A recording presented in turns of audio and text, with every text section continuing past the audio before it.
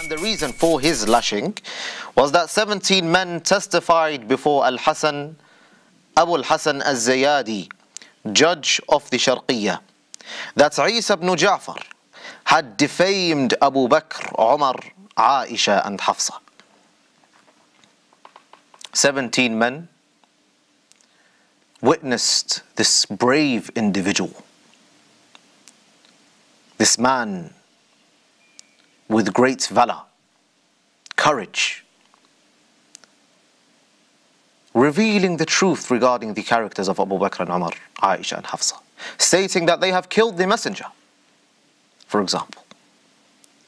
That those individuals, Abu Bakr, Umar, Uthman, or Abu Bakr, Umar, Aisha and Hafsa were those who conspired against the Prophet, blessings be upon him, and his progeny, and killed him via poison.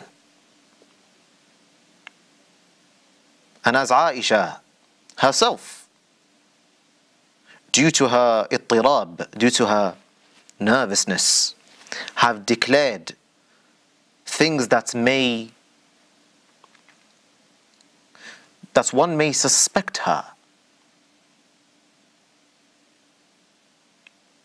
a suspect to this crime.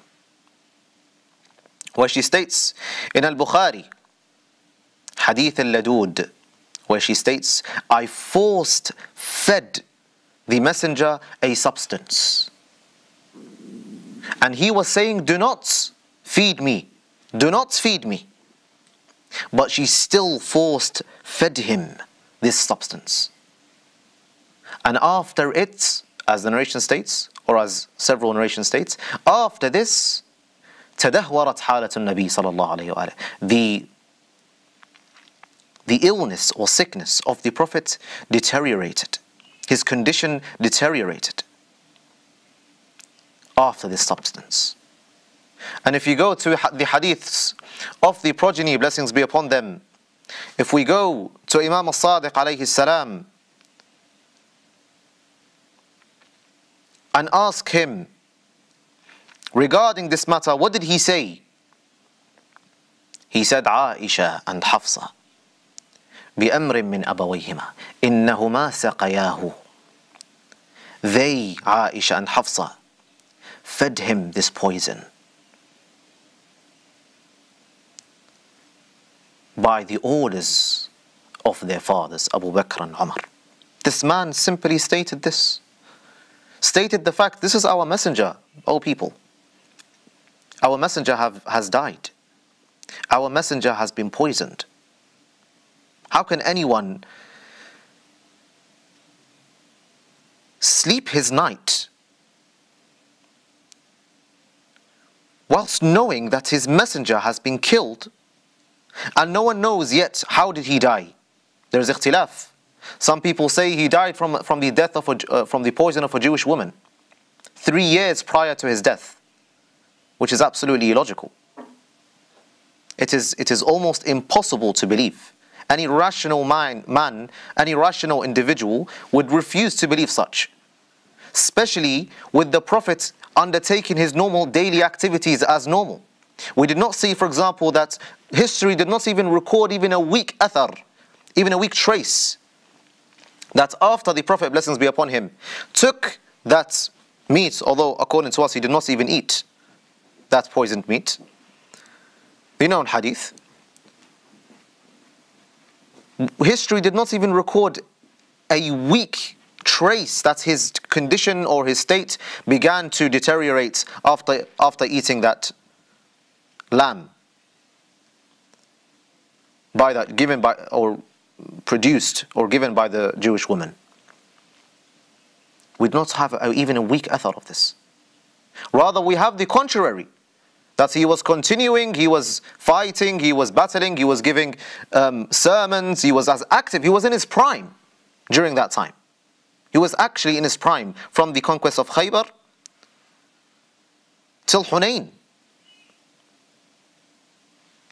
The Prophet was in his prime, one can say.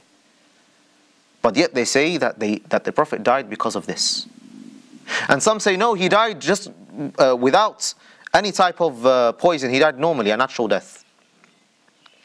However, in Musnad Ahmad, hadith by Abdullah ibn Mas'ud says, لَأَنْ أَحْلِفَ تِسْعًا, if I were to swear by Allah 9 times that the Prophet died via poison, I would have done so, and I would not have sworn once that he died a natural death. What do you do with this? And the hadith is sahih in Musnad Ahmad by Abdullah ibn Mas'ud. One may refer to the books and read. He says, I am prepared to swear 9 times by Allah that the Prophet died by poison. He was poisoned, he was killed.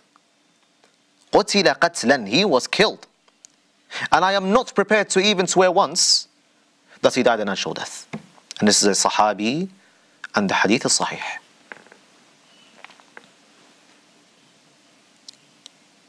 This individual, this brave individual, by the name of Isa ibn Ja'far, remember his name. Carry his name to your generations, inshallah. Teach your children the brave sacrifice of this man, whom because of him and his likes, we are today Shia. He merrily stated that fact, and specifically cursing who? Or insulting who? Or speaking against who?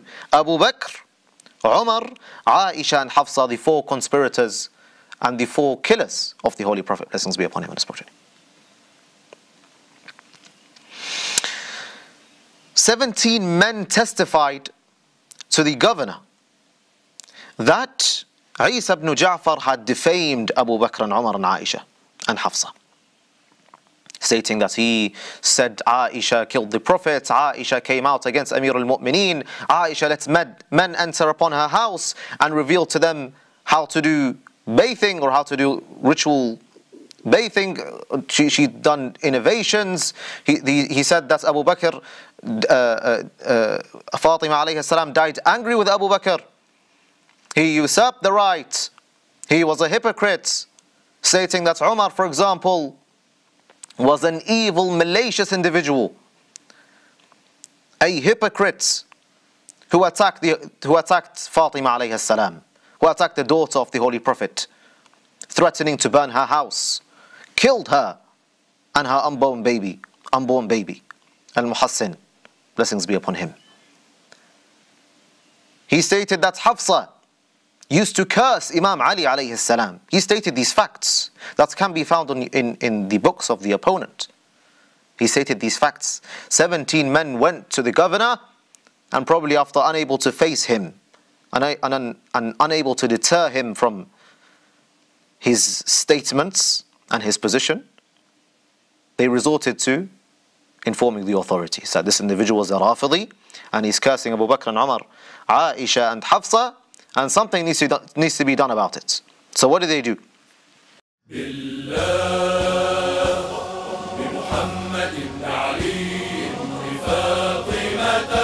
بالحسن بالحسين بالأئمة الأطهار